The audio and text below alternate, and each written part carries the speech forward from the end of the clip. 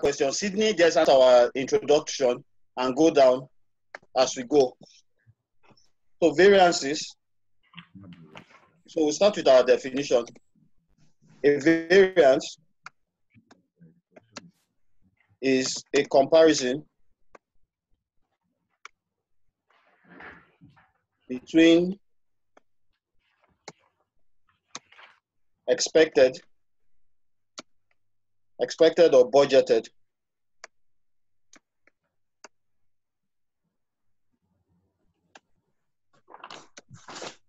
and actual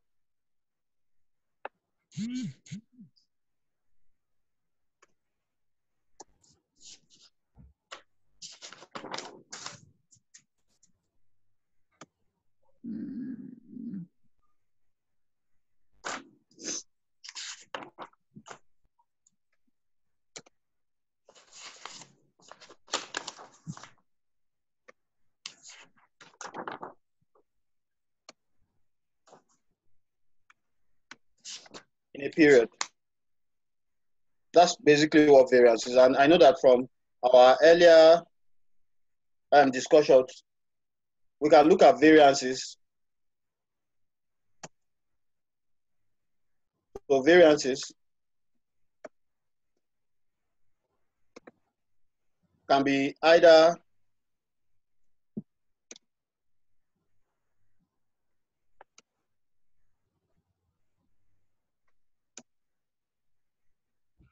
broadly divided into cost variances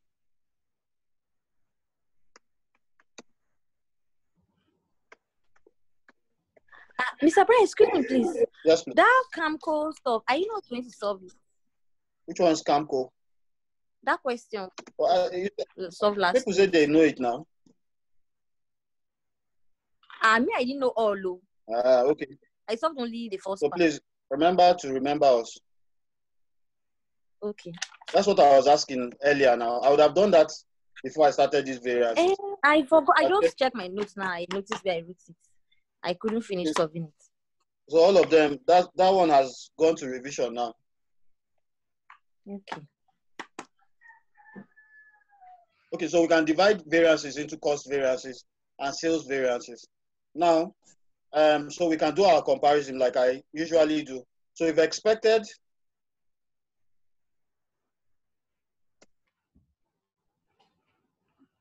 so the variances can be either, once if we say favorable, right?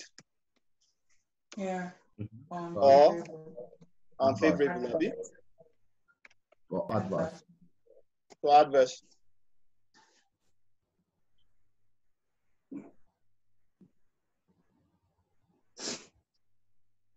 So just generally speaking, we can look at our discussion. So we're looking at variances as our major topic, and we've just highlighted the main things we'll look at. So we said a variance really, at the end of the day, everything we're going to do, a variance in its discussion is a comparison between expected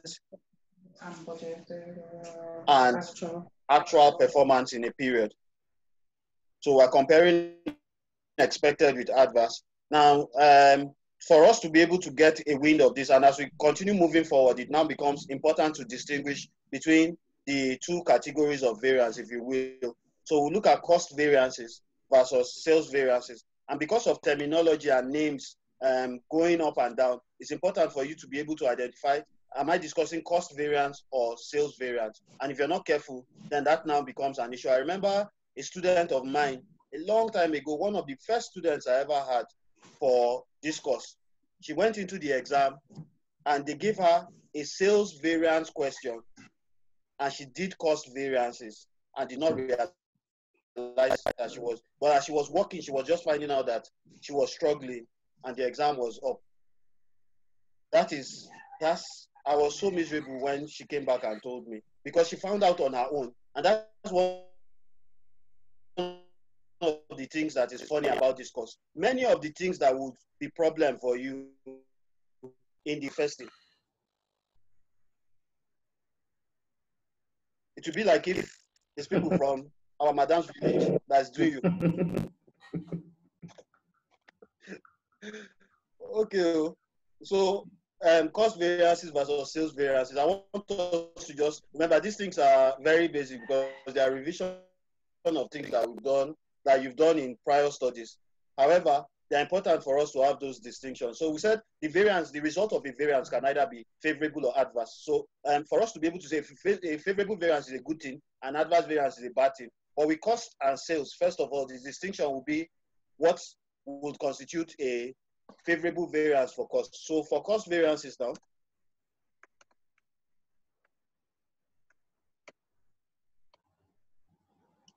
so if actual, or we start with expected, I just want us to keep the same thing. So if expected cost is greater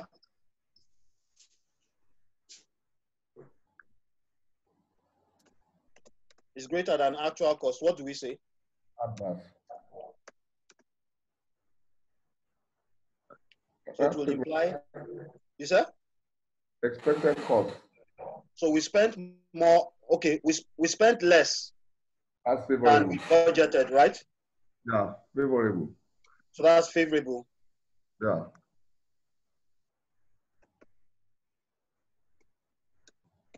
So if expected cost now is less than actual, Adverse. so we spent more than we expected. So that's a bad thing. So that's adverse. Now, on the other hand, for sales,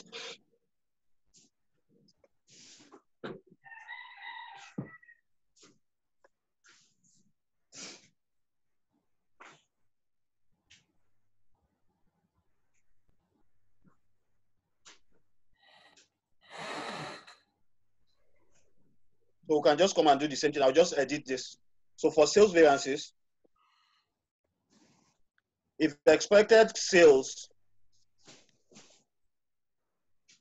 is, so we'll see that if expected sale is now, I can change the sign, less than actual. So what's happening now? We sold greater than we expected to sell, right? Favorable. So that's favorable. Yeah. And then, so that's definitely favorable. Yeah. So if expected now is less, okay, so I'll change that sign too. So I just make my life easy.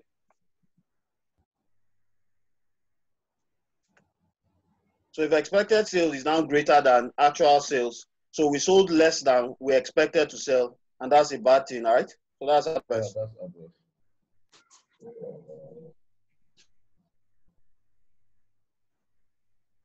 Now we can continue. There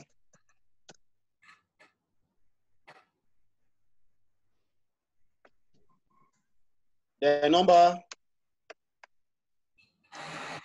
of reasons. Mr. Brian, Yes, sir. could you put sales if expected sales it's less than actual? I've already put for sales variances on top now. I know. Yeah. Okay. I'm glad that this woman is not here. If not, she would have said I'm being partial. Why? You You said what? Who? Which woman? I'm afraid that she might watch the video and hear that I'm talking about her, and the thing will still cause problem because I've been looking for trouble for too long. Ella knows the person I'm talking about. Our best friend. Trouble right now. You said what? What did you say?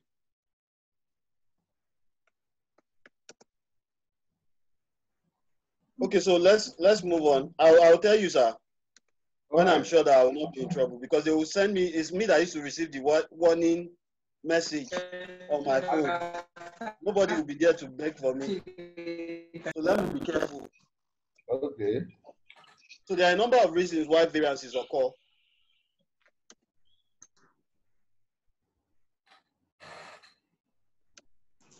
And they can be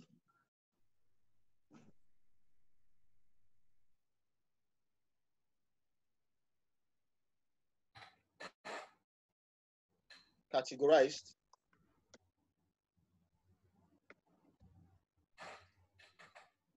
with respect to the classes.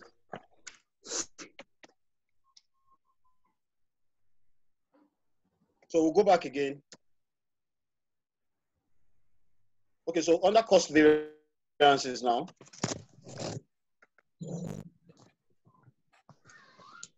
So under cost variances, we can have cost for material costs. So variances, so direct material variances would have labor variances. So instead, we would have variable production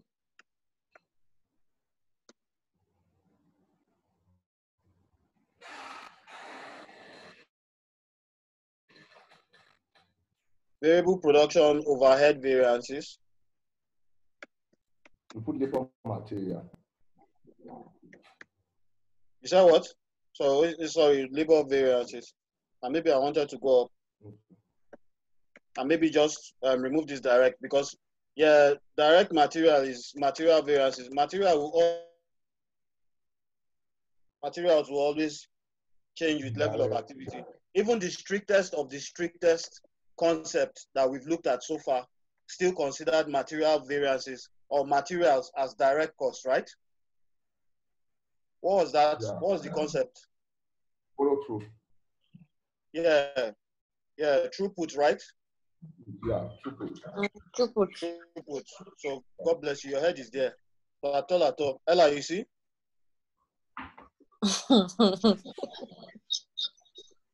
Okay, so variable production overhead variances, and then fixed overhead variances, fixed production overhead.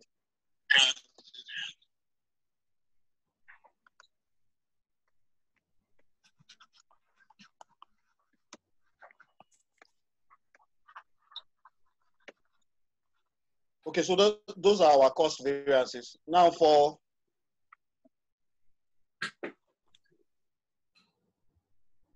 and please, if you're copying, be leaving space, because I want to expand on this. I'm going to expand on each of them going forward. So when we're looking at our sales variances now,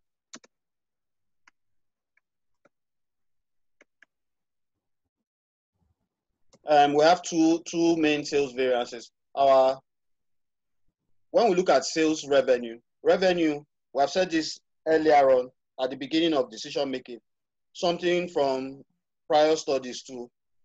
What are the two things that contribute to your sales, to your revenue? What are the two things? Volume and price. Exactly. So sales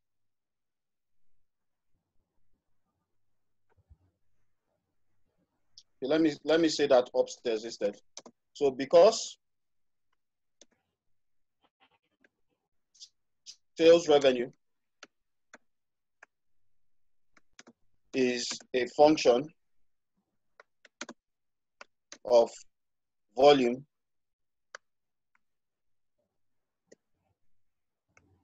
of price and volume, then the two sales variances are two sales variances. cost or selling price variance and sales volume variances. Now I'll just expand on each of them so that we'll fill in. So when we're looking at material is a combination of, yes, please.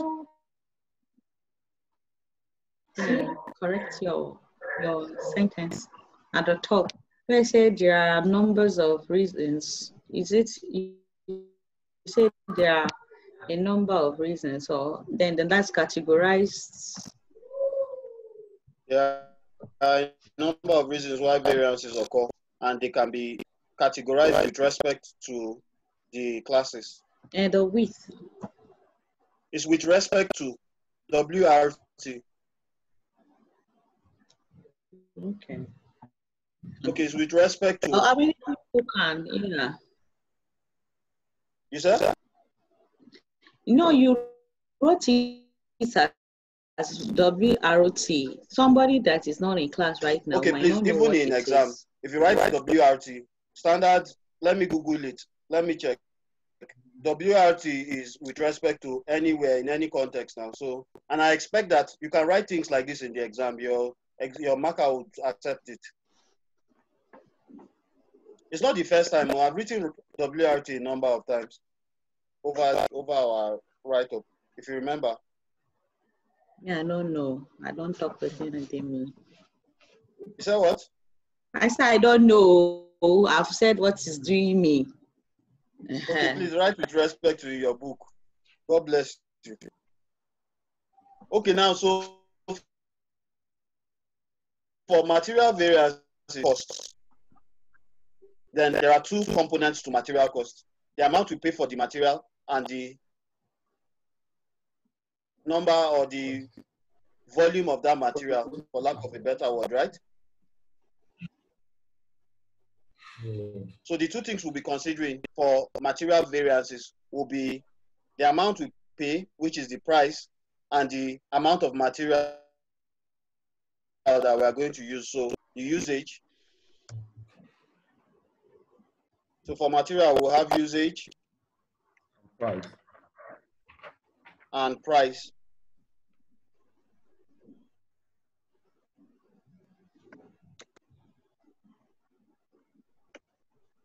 Then for labor, we'll still have usage and price, right?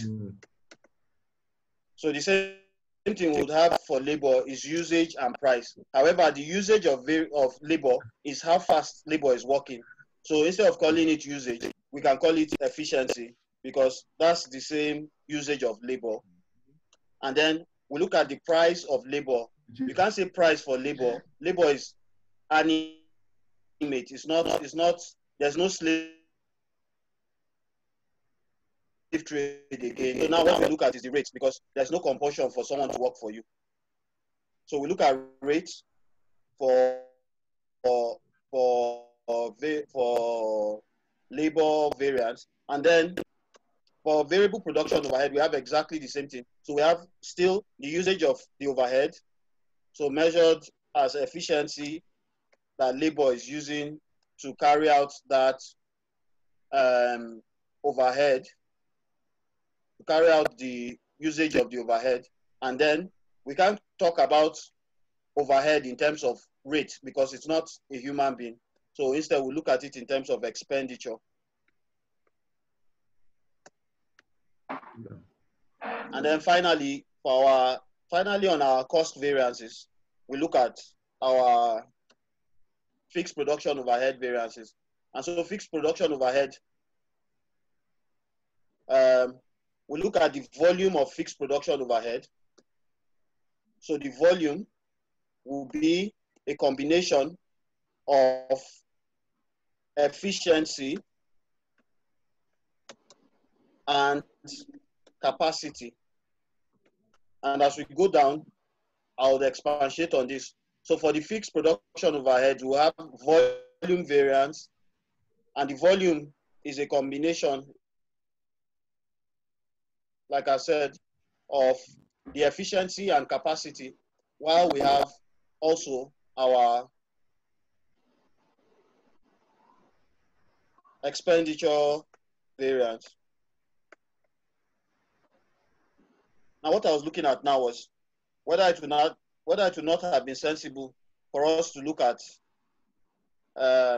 reasons for having all these variances at this juncture. And it's for the people that are writing that is bothering me, because I want to start, I can expand this further now, but it might upset people that are writing because it might look like, but it doesn't make any difference. You can write it under now, right? So let's just use common sense. These things are not exhaustive for me, because a scenario in the exam, if they've asked all the possible reasons, I don't want to get very many. I just want you to get an idea as to what constitutes a favorable or what makes variance, so that I will also be able to see whether you get the concept clearly. So let me carry this down and look at them individually.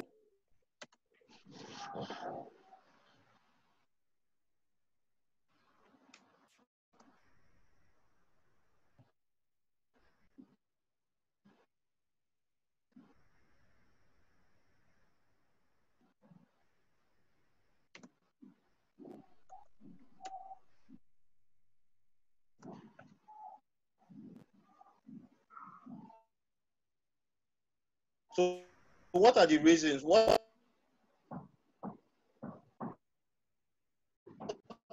are the things that might cause a usage variance?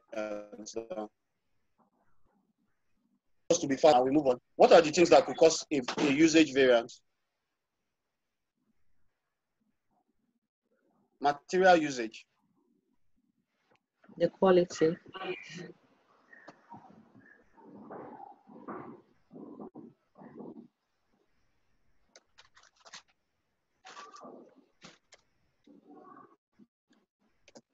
So poor quality. So let me put that in bracket. Higher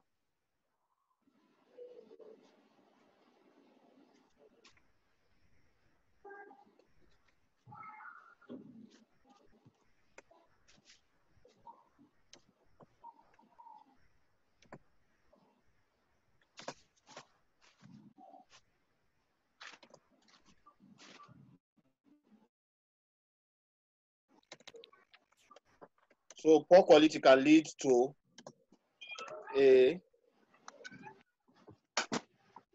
so this one is an adverse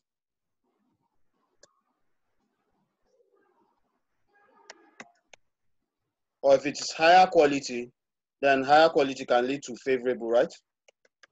Yeah. Cyril, are you here? I am. Okay, you've been very quiet today.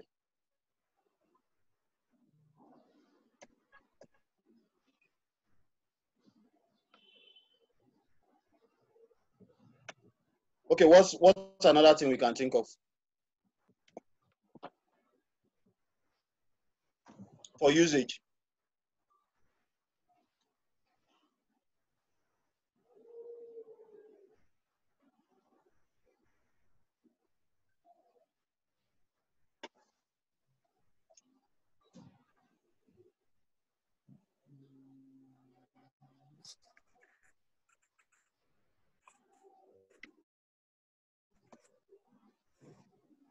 So I can think of inexperienced slash poorly motivated.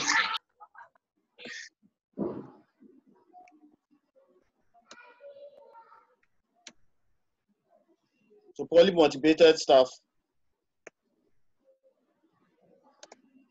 would lead to adverse variances, adverse material variance, usage variance. So we'll continue from here.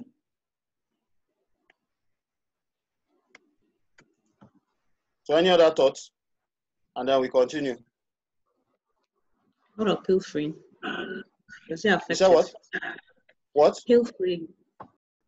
12 o'clock. So we're running late now. We said that the things that might lead to an adverse or a general variance for prices. What were the things we enumerated? I said change of supplier. So price. So a change of supplier.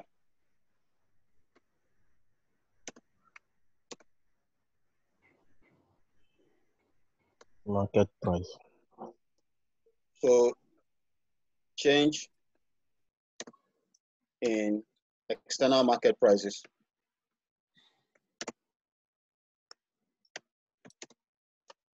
So due to political or economic factors,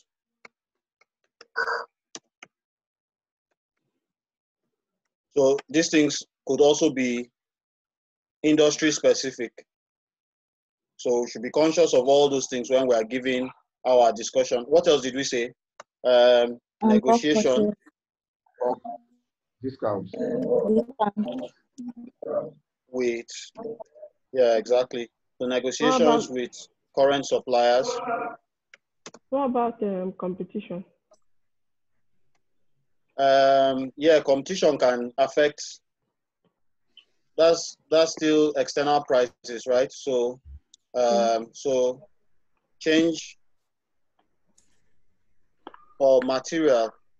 Competition, how? Competition leads to change in external prices. That's economic factors now. Do you get? Okay.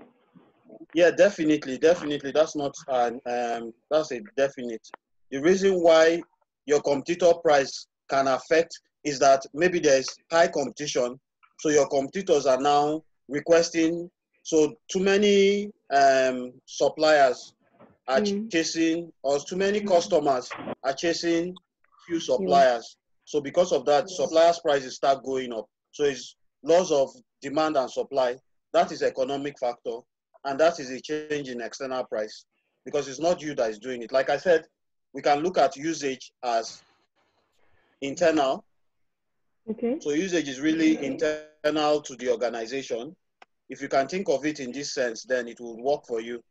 Why price is usually external to that organization. Okay. So the good point you were talking about was obtaining bulk discounts. So because you're buying in bulk,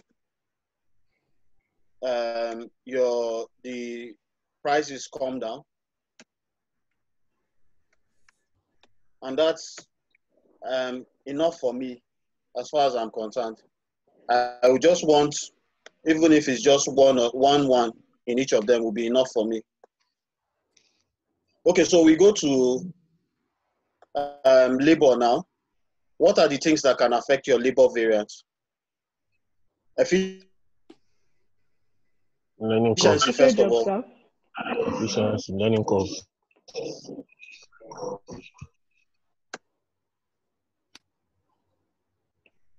So for efficiency, I like that. I like that. So learning curve effects. When one part of the syllabus was joined with another part, that's usually what excites me the most. So learning curve effects.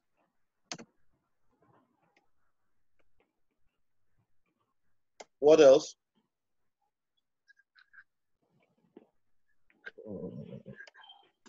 Level of machinery. We had a technological advancement.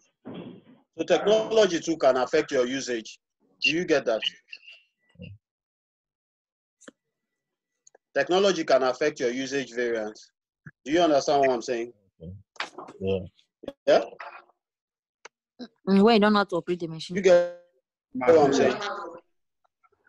So for material, yes, it can affect your material variance as per if improvement of machine, if you have better quality machines, that can have an effect on the usage. You might now use less, you might now have less wastages, that kind of thing. Do you get what I'm saying? Yeah.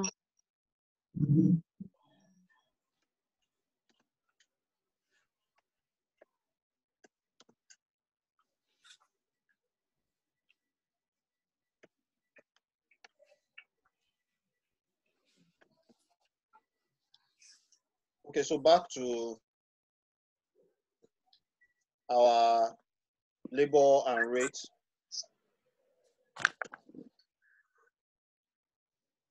So we said efficiency, learning curve effects, great. Low morale, low slash or improved. So if you have improved morale, that can, of staff, can affect efficiency.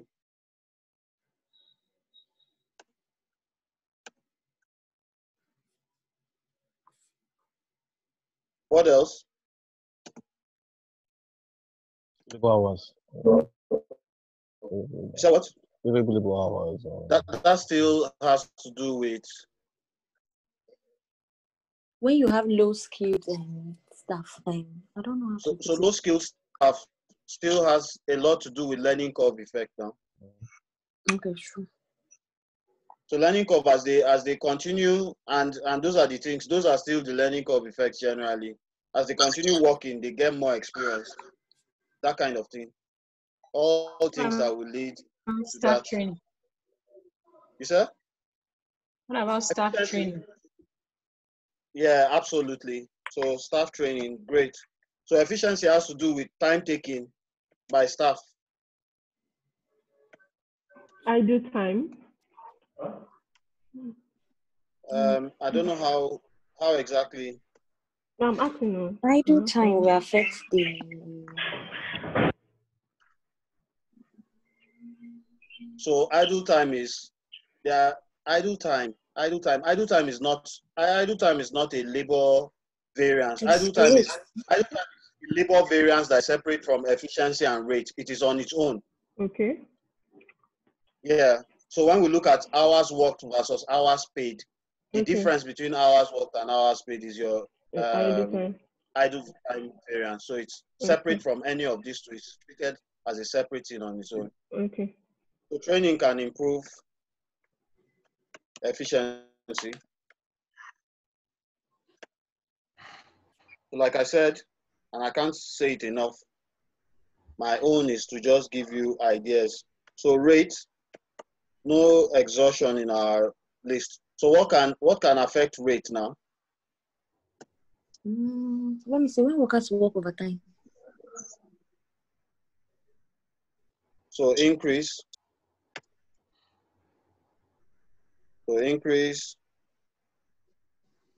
or decrease in staff wages.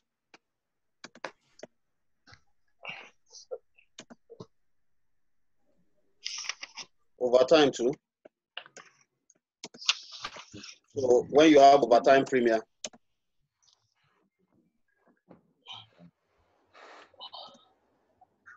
what else?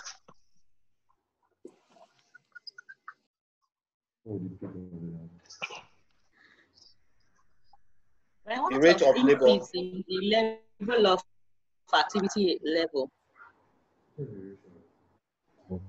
Maybe You know you're flexing, you're going to have to flex to carry out a variance, and we're coming to this. But with the flexing means that increase in activity level will be compensated for by the fact that your flex budget will also increase in its own activity level. That's what I'm saying. Is there any other thing? I don't mind having two. I'm moving on. Rate now. Rate 2 is external. Efficiency is more internal. So efficiency has to do with staff. So poor quality material, what will it affect in terms of labor?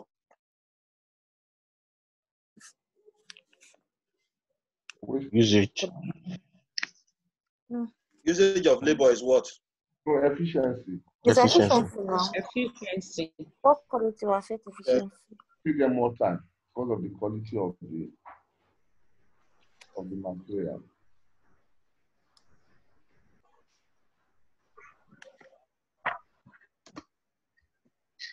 Machines, poor quality machines. It's still efficient. So we'll put two of them together. I So we go to. have a question. Yes, sir. What about this scenario that the organization we're talking about is a scenario that this organization we're talking about, this variances is maybe in a market that has a more of technological advancement and less of labor usage? Would that affect it? Yeah. Wouldn't that affect what? More of machines. They use more of machines instead of more of labor. Would it affect it? So machine-intensive environments.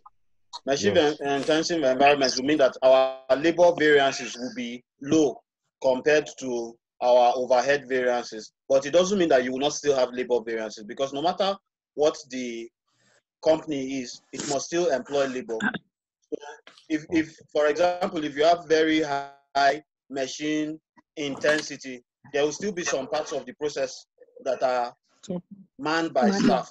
Now, if staff have low efficiency or staff have low morale, then that can affect their ability to perform, or the output generally can be affected by that.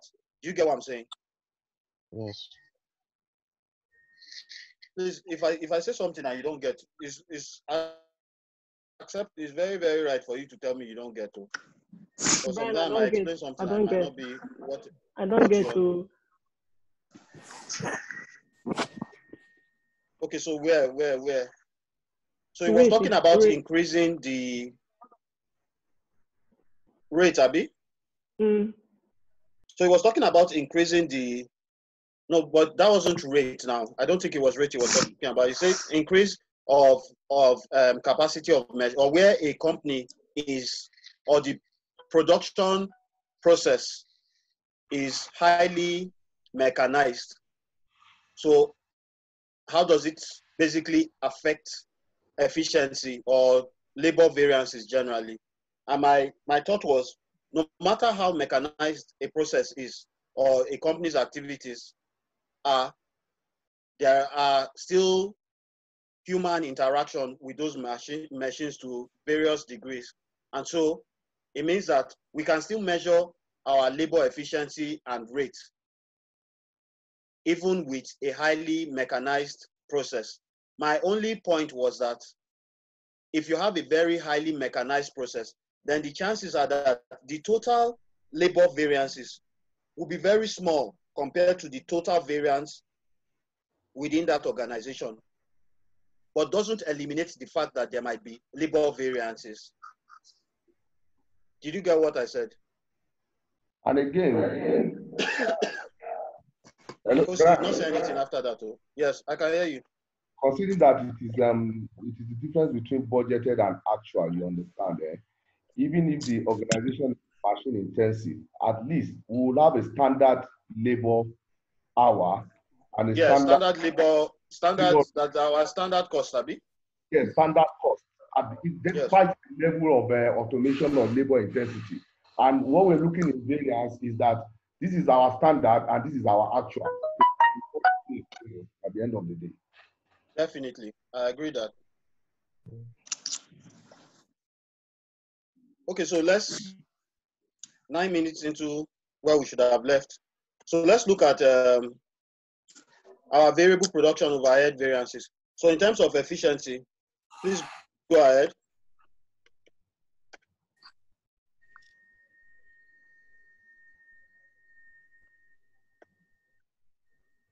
What can affect efficiency?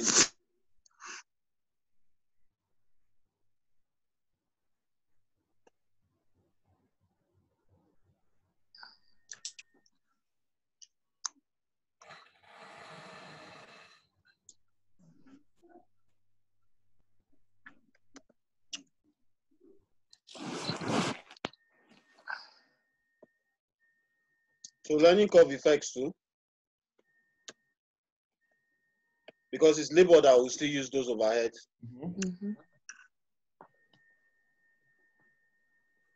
So our efficiency of the use of overheads would also be affected by morale,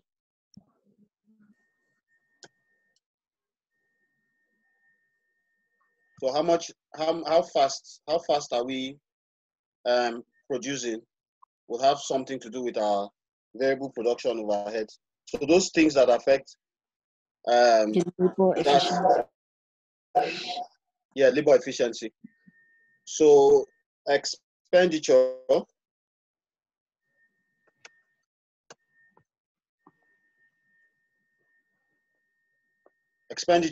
overheads. Over time, definitely over time will. So if we work over time, then very likely we'll be incurring more overheads than we budgeted for. Right. Diesel. You said what? Like electricity rate, diesel. Yeah, like electricity, like those kind of things will be affected by the amount of overtime we work. So if we work more than we expected, more than our budget, then the chances are that we'll have higher expenditure. How about based on the machineries now that we used to work? Say maybe lack of maintenance can lead to higher expenditure.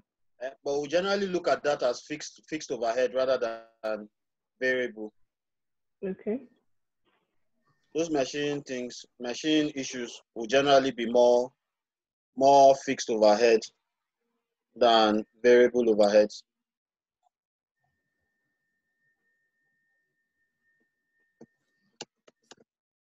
Okay, so we'll go to our, like I said, I won't mind having one. So not to waste time. Difference between efficiency. Efficiency looks at the speed at which we are working, so that we can maximize output. Capacity, on the other hand, looks at the amount of time we have during a period. So the higher if we used more time, if we spend more time in production, then we have a higher capacity to produce. So over time, things like overtime will have an effect on capacity. Efficiency will be affected more by learning curve effects. Those kind of things will have an effect on efficiency for fixed overheads.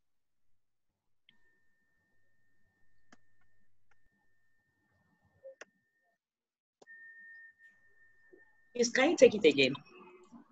Yeah. I said that what will affect efficiency will be usually learning curve effects. Those kind of things will have an effect on efficiency. Efficiency measures how fast, the speed of production. So if we're fast, then we would have favorable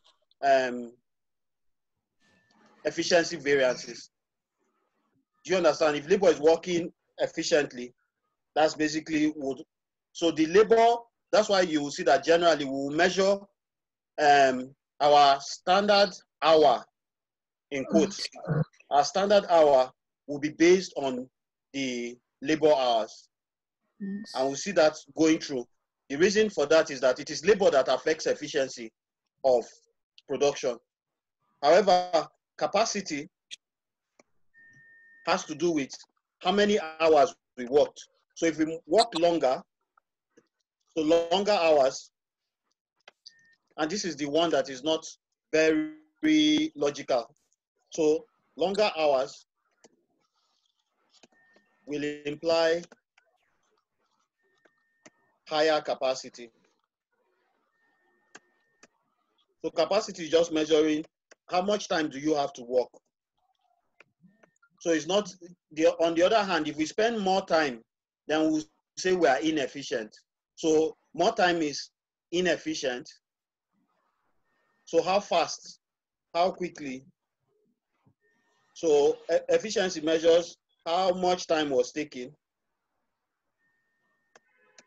just like efficiency for overheads and for labor. on the other hand, capacity measures how much time we had. So the longer time we had, the higher the capacity. But the longer time we took to produce, the lower the efficiency. Did you get what I said, Gertrude?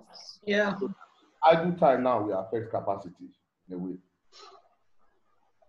Capacity? No, I don't think so. Yeah. Idle time will not affect usually capacity. measured. No, idle time will not affect capacity. Idle time I think measured capacity will be on, more of machine, all those things. Idle time is the difference between the hour to yeah. work. Okay, so if we have machines that are faster, then it will increase both capacity and efficiency. Efficiency.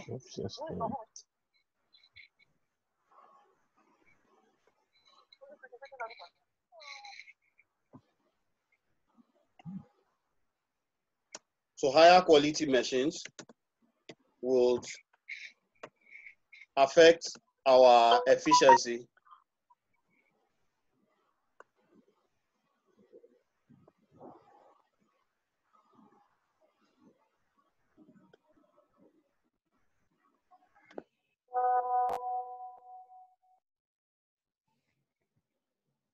So on the other hand, capacity. So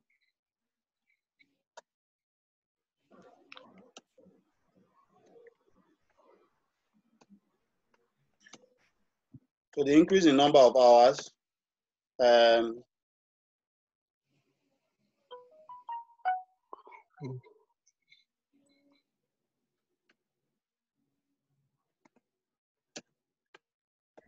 for lack of a better word, I'll still say increase in machine capacity. So if we increase the number of machines and they are working at the same rate, then that will have an effect. And then finally, expenditure.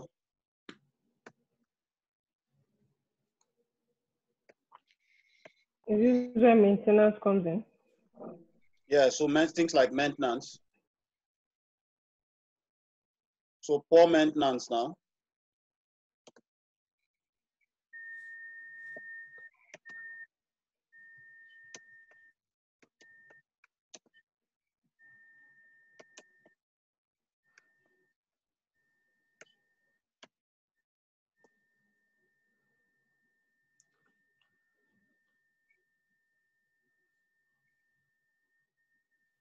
So while buying new machines will lead to adverse expenditure. So, but it will lead to increase in efficiency.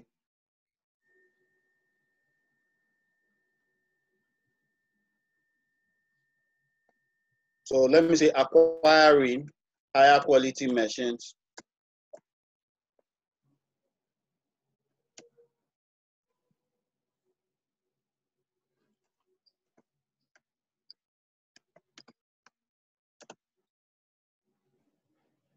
While purchase of higher quality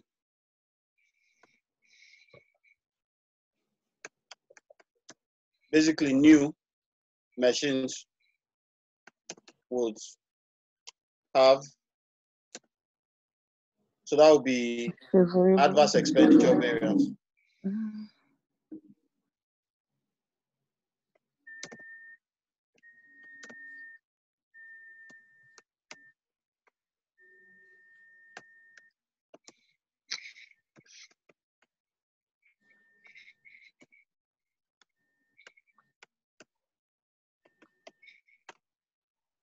Okay, so that's generally our outlook on this portion.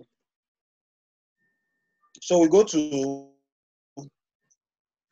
our sales variances now. So our sales price variance would have to do with so demand factors too can affect sales price variance. But sales price variance, so if we put a discount now, so discounts given to customers,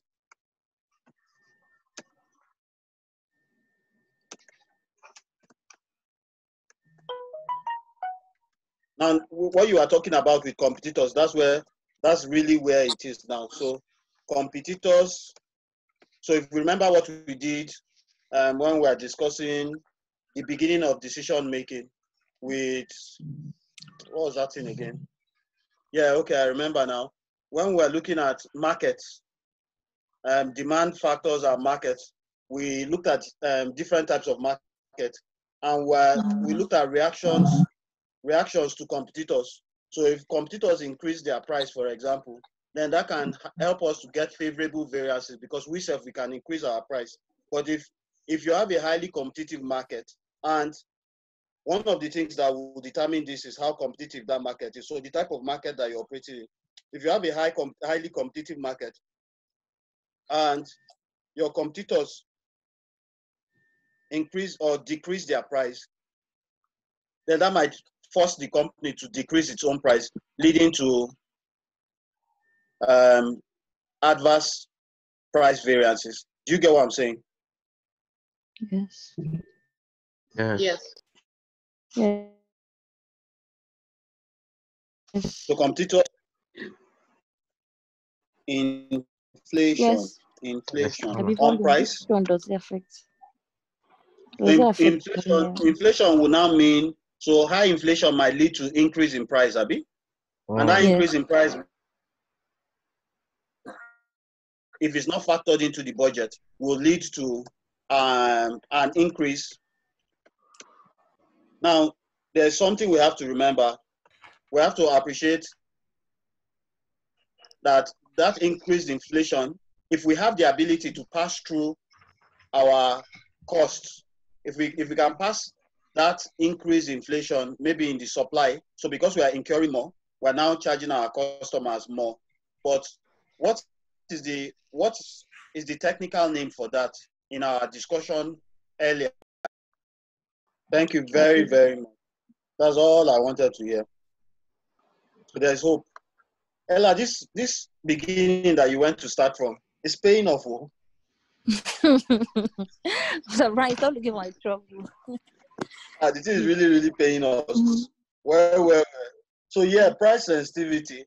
So the ability to pass the price on will be dependent on price sensitivity and the kind of operating environment, how competitive your operating environment is. All these things would have to be considered in the context of a scenario. Just having this head knowledge is fine, but it is not really important for passing the exam. What is important is for you to be able to appreciate what the scenario is dictating that you say. You can't just say general things, because general things will not be rewarded.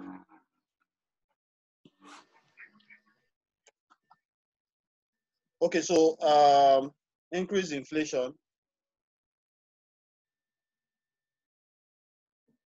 can lead to higher costs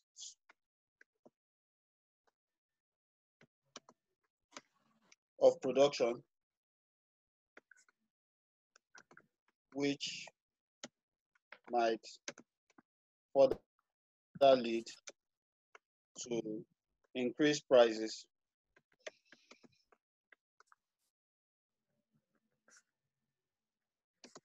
giving favorable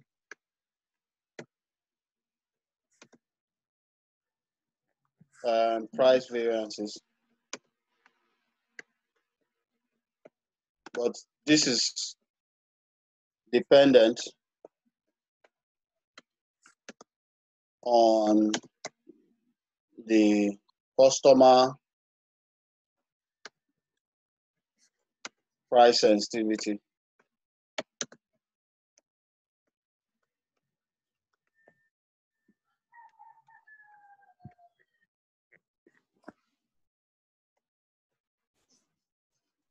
Okay, so that's important. And then finally, our volume now, our sales volume variance. Our next class is on Tuesday by 6. So we're going back to the normal timetable. Please remember that. So it's no longer 5, it's now 6. 1 hour. So this class is not affected at all by the whole change. So volume variance now, what can lead to a volume variance?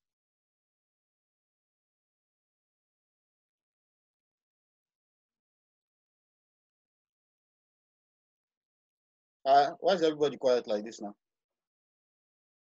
Mr. Richard, today you're very quiet. It's like plenty things are happening. I'm around, Brian. I'm around. Okay. This your from picture and voice to neither picture nor voice in one full swoop.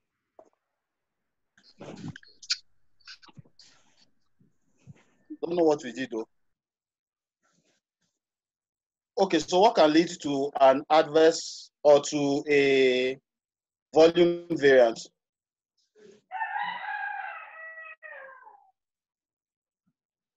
Sales volume. Yeah, sales volume.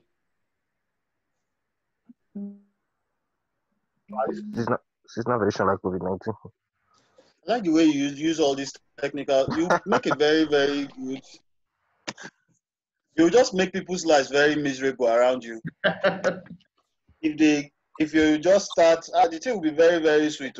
Once they just come, the technical mind, just say seasonal variation. Let them chew on that honest. Then you can use that time to be stealing money. Correct. The English is too big. What's seasonal variation again? Variation of seasonal. Oh. Okay, sales volume now. But seasonal variation will be captured. You know that standards are made over a period. So generally, all the seasonal variations that will occur over that period will generally be reflected in the standard. Except, and I can get what you're saying, that there will be times when it will move.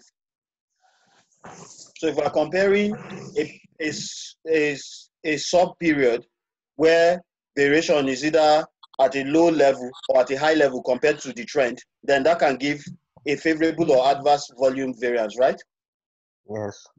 Yeah, it makes sense. It makes sense. I get the point. So I would have to agree completely with that seasonal variation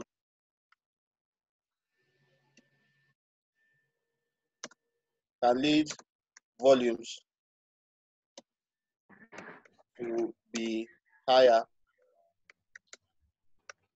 or lower in a particular, and that's really when you're doing something like months.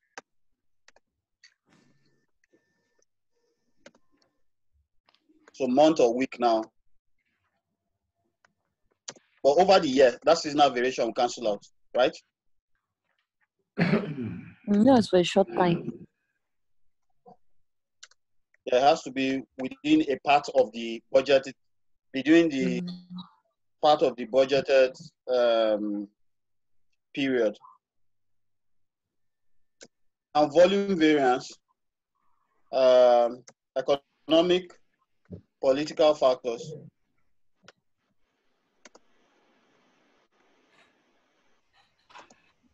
What's a practical example of an economic factor that can lead to adverse sales volume variance? Recession. No.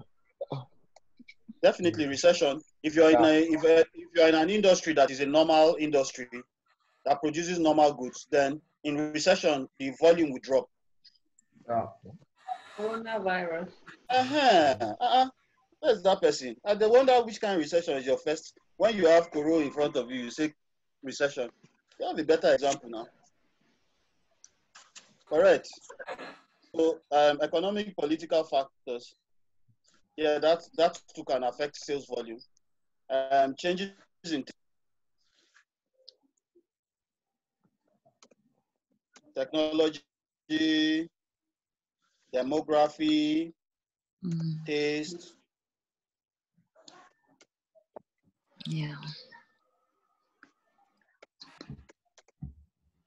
So all those kind of things can have effect. So that's great. We have beaten this one to death. So let's move on now. Our computations. There was something I was saying, I just thought of, and I said when I get to this place, I would mention it, and I've forgotten. I spent too much time. Wrong budgeting. Is it wrong budgeting? No, there's something. Maybe I'll definitely remember it. It's just that I would have liked to put it here for those people that are copying. But definitely, we have 6 or 7 classes for variances. So we're going to beat this one.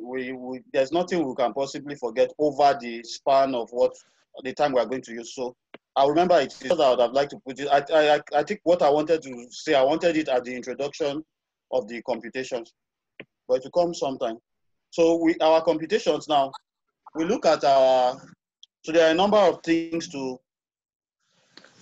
I don't know whether to say memorize, but let me just start for lack of a better word. And please leave space. So if you're writing, don't say I did not tell you, because I might remember the thing and it will be important and I'll have to carry it to the top. So I want to first define terminology now. So SQ, quantity. That's quantity. Yeah, Syria. You are back. This is the only place that I know. SP is senior prefect. I knew you were going to make a comment here, Ella. So SP is senior prefect.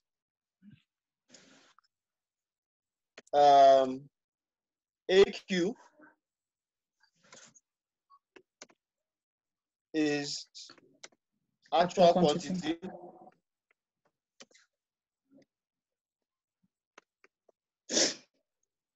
AP is a filling station.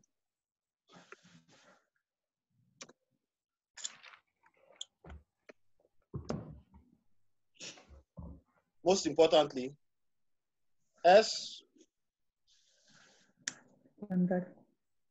Okay, so I want to carry, so let me just wait. I'll come back to that. What else? Let me say AQ, AP. Don't worry, you'll see this later. Is usually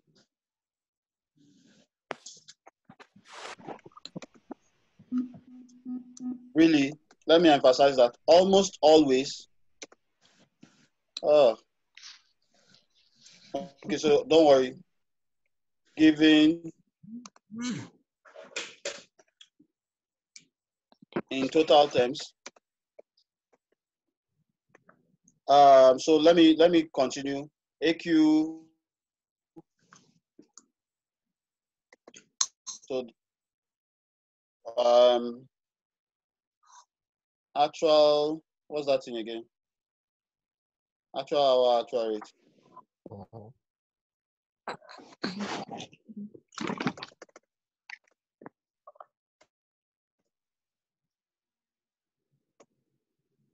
Okay, so I'll go to the other side. So S Q S H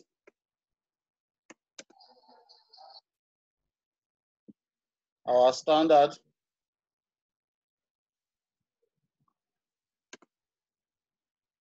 rates, standard hour. What are we comparing here? Standard hour.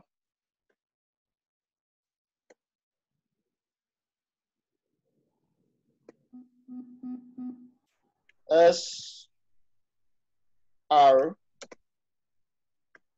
is our standard rate.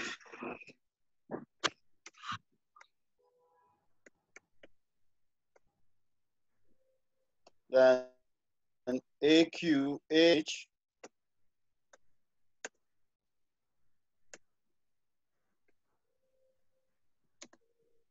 is our actual hour.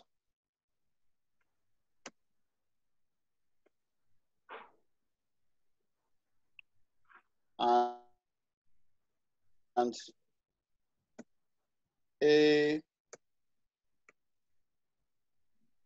AR is our actual rate. So we said both AR, AQ, AP, and AH, AR. So let me bring that down.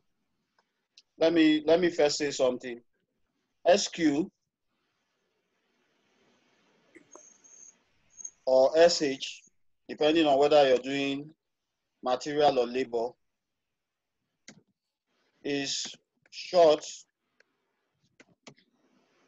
for standard quantity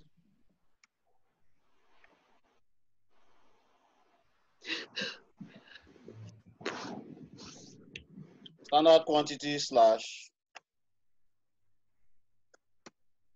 hours of actual production. So that's something that we're going to see. Let's state it here. It won't be the last time. So it means that our SQSH is usually given to us per unit.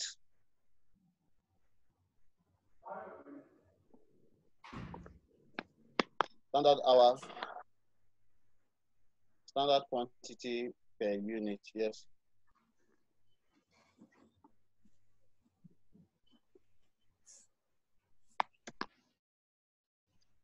That one is not important. Once we start working now, you will see what I'm talking about. Then the actual hour, actual price, actual quantity, actual price, or actual hour, actual rate is almost always given in total terms. Then we just do a few things, and then we're ready. So for direct material now, so we'll start our computation for direct material.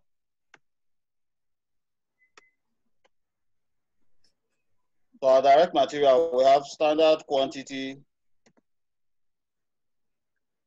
standard price.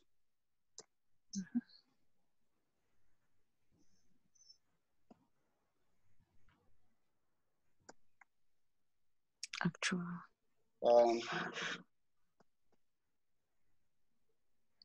I want to make a confession.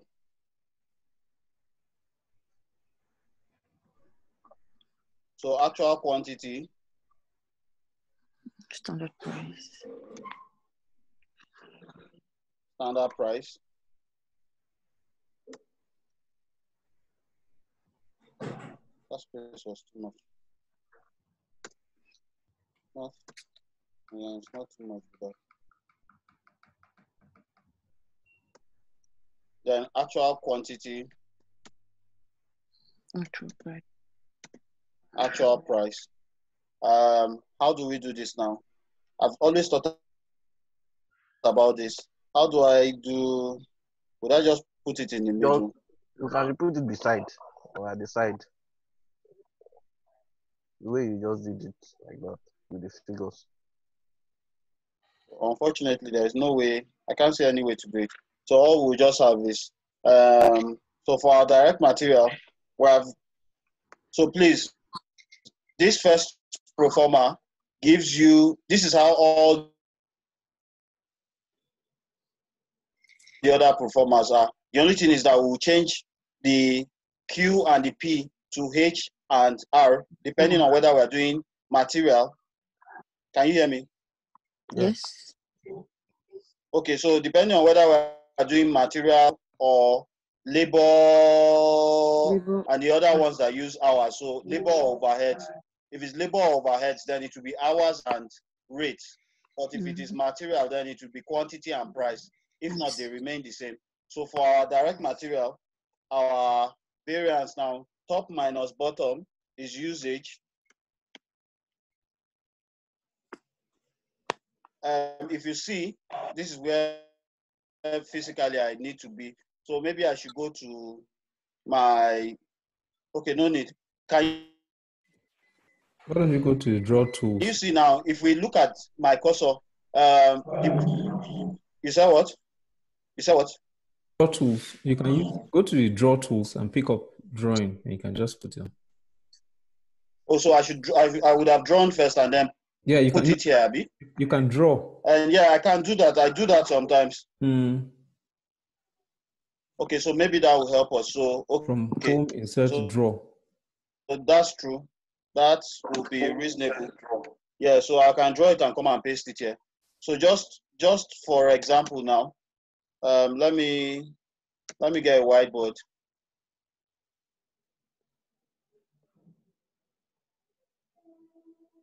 So let me use my whiteboard. Oh, okay. You said draw tools on what? Is that what you said? Yes, there's draw tools on Word. Okay, no problem. I will just carry it from here. So my standard quantity. So for material now, this is for material. My writing is horrible, but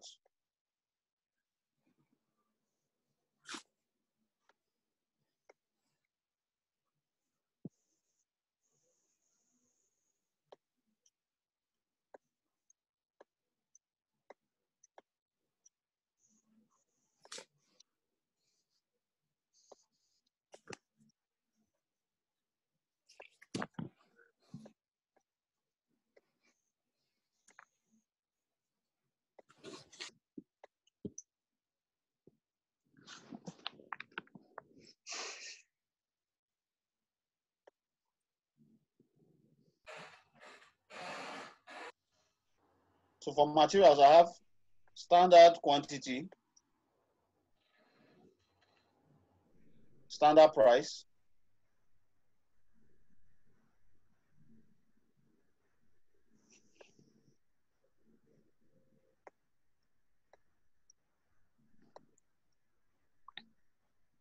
then I have my actual quantity,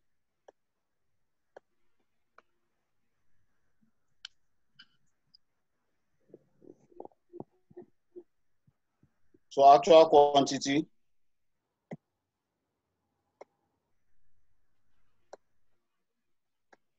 standard price,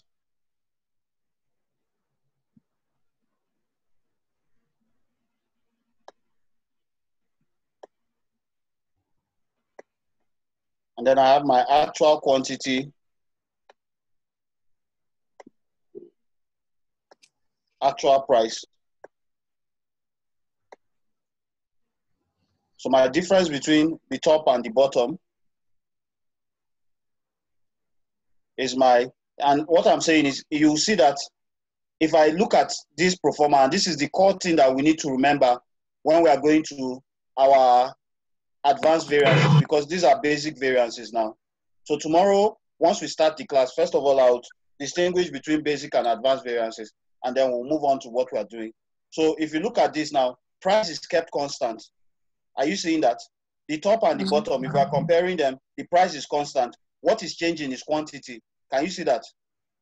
Come again. Yes. Come again. I said that if you're looking at the top and that's number 1 and 2. Well, I'm looking at only when I'm comparing, I'll compare 1 and 2, then I'll compare 2 and 3. Okay. So if I'm looking at 1 and 2, you can see that the price is SP. So standard price is constant. It is the quantity that is changing. Can you see that? Yeah. Okay, so in that case now we call this the usage, because it's usage, that's the quantity used. So this is our usage variant.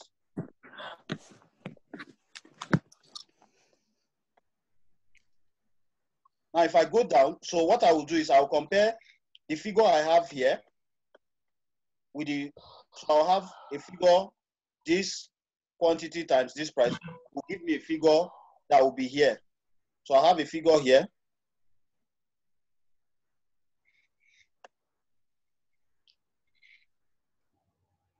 So let's call this X. That's our standard quantity, standard price. And then I will do my actual quantity, standard price. I'll have another figure here. And then the difference between two of them. So I'll just do top minus bottom. The difference between these two will be my variance. My variance will be a figure there. And one of the things we will see as our variances start becoming more interesting as we do our variances at this level. So our advanced variances, we'll see that the great thing about this pro forma is that once you do top minus bottom, if top is bigger than bottom, then that is positive. And positive means favorable. Favorable. If it's less than bottom, then it is negative. And negative is adverse. You will never need to change it. one of the problems with other methods of teaching variances is that, first of all, to get the number is work. Once you've gotten the number, now to decide whether it's favorable or adverse is another separate thing again. And like I said, the funny thing about variances, even if you get this number and you say, and you just leave the number like that. For example, if you get 50 and you say my answer is 50, this for 100 marks, you will get 0 for this. That's for sure of it. You get absolutely nothing if you just write 50. So your 50 has to be, is it 50 favorable or 50 adverse? If you don't give me any information about it, then I can't give you any mark for it. Do you get what I'm saying? Yes. Please, these are the basic things that we need to be very conscious of before we move on. Is there any question so far?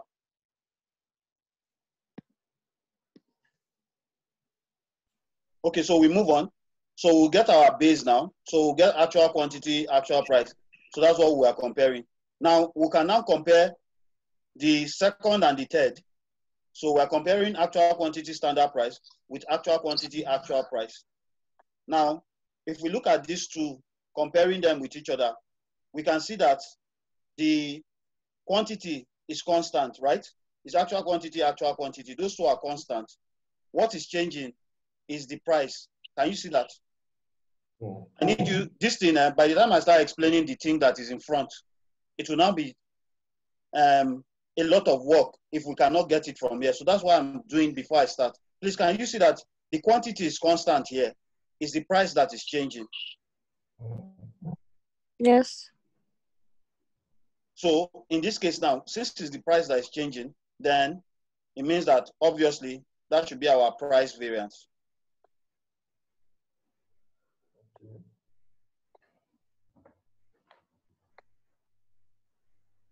Mr. Rashid, is this fine? Yeah, cool. Okay.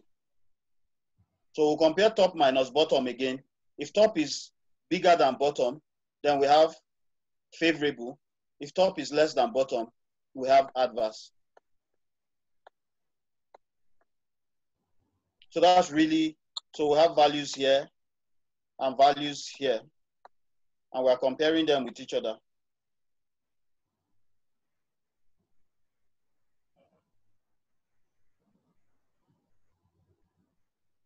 Okay, so that's how material will be. That's the same thing for labor, for overhead, and for the overhead. Then after that, we can now go to our price variances. But this is how all the variances will be for costs. So all our cost variances will still look like this.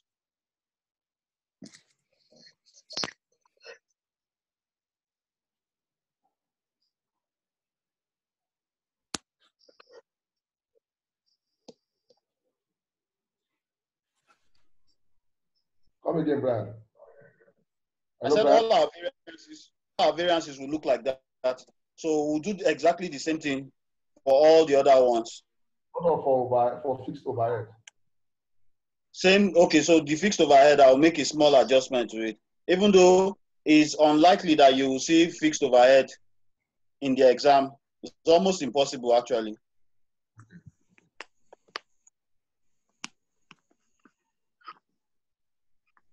Okay, so let's look at my direct labor. So let me see whether we can just put all the variances out. Now, you look at this pro forma for the next 22 hours, and then we'll be back to do justice to it. So direct, so we'll look at labor now.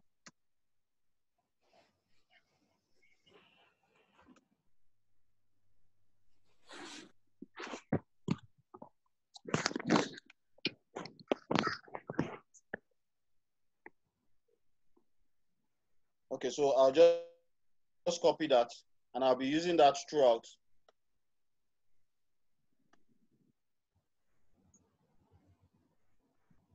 So you'll see that it's exactly the same thing. So I'm glad that it's like this, so that we can just see the very little adjustments we are going to make.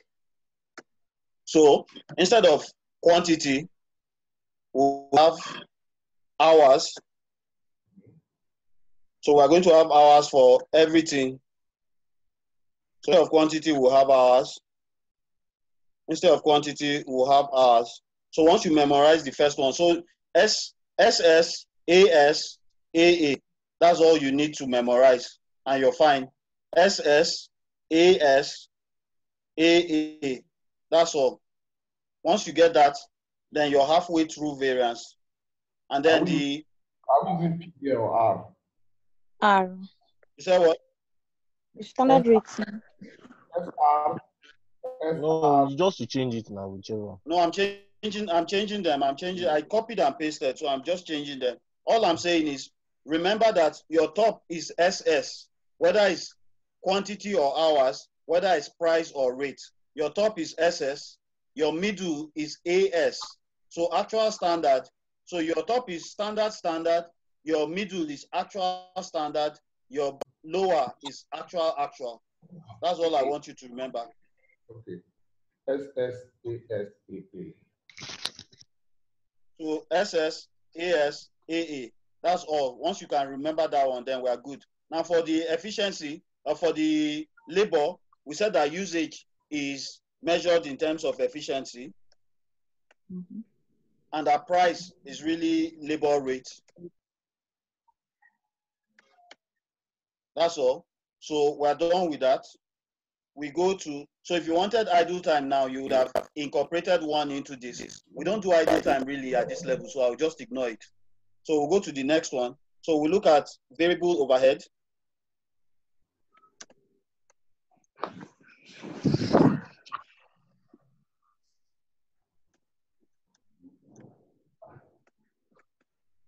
And exactly the same thing again. So this is exactly like labor. So instead, let me copy labor. Let me make it easier. So we just do exactly the same thing like labor. No difference, just one slight adjustment to labor. So it's still the same SS, AS, AH. Uju?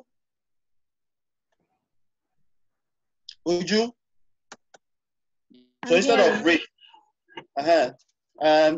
so you promised me something. What was that? You can't remember. Next week, I've reached you. Okay. You said? Yeah. I didn't hear you again. Next week I Okay, but do you understand what has been going on so far? Yeah, I do. You said? Yeah, you do. Okay, that's good. Because you're one of the new. Okay, so that's our variable overhead variance. So finally, let's do our fixed overhead variance.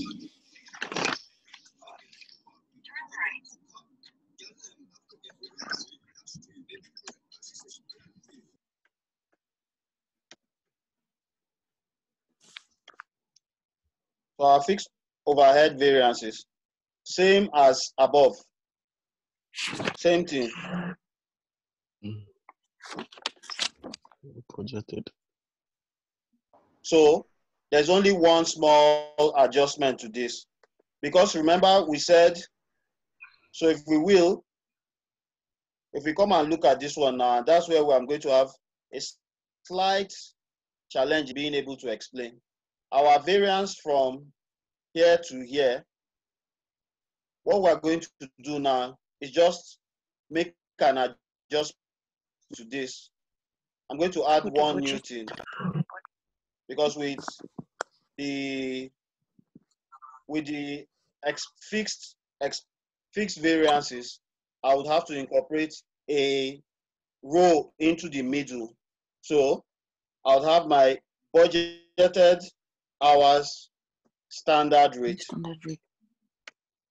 which is my budget. So if you will, your budgeted hour standard rate is your budget, your fixed budget.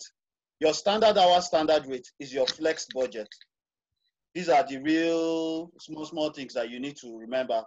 your standard, we said, if we go back up, we said that our standard is based on the actual level of activity. Can you remember that? We said standard hours, standard quantity, standard rate. Oh, sorry, not that. Didn't you say it? Yes, now. We said standard hour, standard rate, standard quantity, standard. Either the standard quantity or the standard hour is short for standard quantity of actual production. Standard quantity or standard hours of actual production. This is maybe the most important thing we've said since morning. So this will be standard on actual units or actual level. So the standard multiplied by the actual level of activity is your standard. Funny that I say your standard, which is really your flexed budget. On the other hand, your standard multiplied by your budgeted level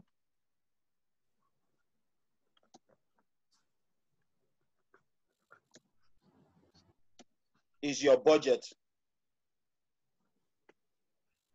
And that is essentially your fixed budget. As we start working on this thing, you'll see clarity. Now, Brian. Hello. Yes, sir. This variance now. Yes, I can hear you. Go ahead, sir. Variance now, eh? I can hear you. Yes. It's actually the difference between the flex and the actual. Yes, because you have to compare like with like. We'll go back to our earlier discussion. Every time we are doing, you can only compare your flex budget with your actual. You can't compare apple and oranges. If you compare your budget, your fixed budget with your actual, you're not making any sense. That is illogical. It's not, you're just doing your own. It doesn't make any sense because the budget and the actual, if they're not based on the same level of activity, if I produce 10 units and you produce 20 units, then your sales variances will be favorable compared to mine. I can sell higher than you when I produced less than you.